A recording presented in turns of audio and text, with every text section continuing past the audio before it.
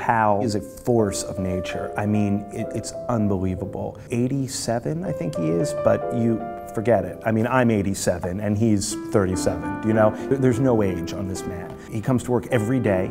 We start at 9 o'clock in the morning. We don't stop until about 2. He'll put in 5 hours in the office and get 10 hours worth of work done. I mean, it's incredible. It's truly incredible. No 2 days are the same, ever.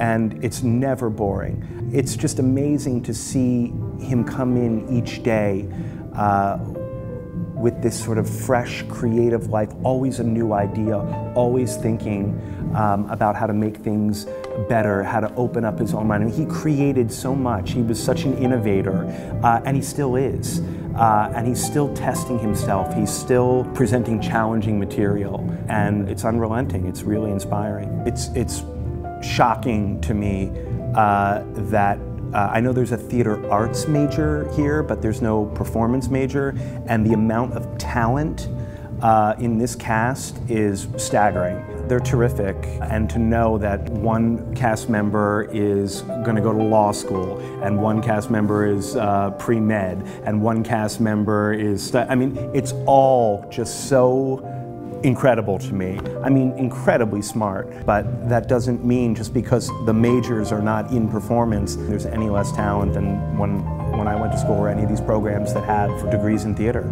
They supply everything that professional actors supply. They have the discipline, they have the talent, and so away we go.